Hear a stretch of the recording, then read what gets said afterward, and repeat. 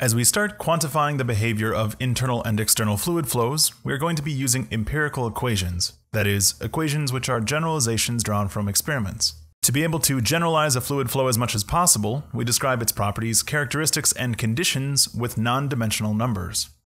One of the most useful non-dimensional numbers for this purpose is the Reynolds number, which is a ratio of inertial forces to viscous forces within a fluid which is subjected to relative internal movement due to different fluid velocities.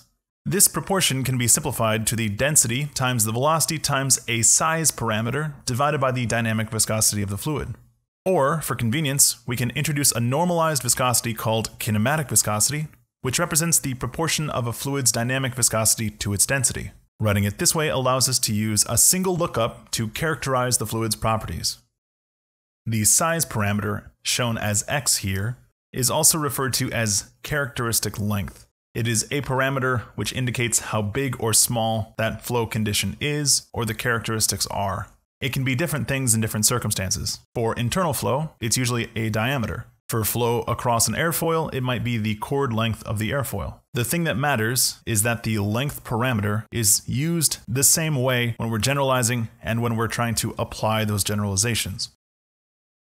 You can think of inertial forces as how much energy there is in the motion of the fluid, and viscous forces as how resistant to motion the fluid is. When the inertial forces are large relative to the viscous forces, i.e. a high Reynolds number, any molecule's energy is going to have a lot of effect on any other molecule it interacts with. This can introduce turbulence to the flow. When the viscous forces are large relative to the inertial forces, i.e. a low Reynolds number, a molecule doesn't affect the molecules around it much. This generally leads to smooth sheets of fluid flow, which we call laminar, which is a fancy way of saying not turbulent. When we are applying our generalizations based on empirical evidence, we do so by characterizing fluid flows into categories and generalizing that category. The two categories we are going to be using are turbulent and not turbulent, which we're calling laminar. We are treating the distinction between the two as occurring at a specific Reynolds number called a critical Reynolds number. For our purposes, the critical Reynolds number is a firm line in the sand. Any flow with a Reynolds number less than the critical Reynolds number is considered laminar, and any flow with a Reynolds number greater than the critical Reynolds number is considered turbulent.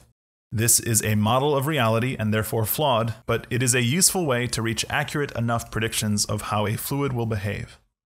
For example, for flow in pipes, we use diameter as the characteristic length for our Reynolds number, and we use a critical Reynolds number of 2300. That means anything less than 2300, even 2299, is considered laminar flow. Anything greater than 2300, even 2301, is considered turbulent.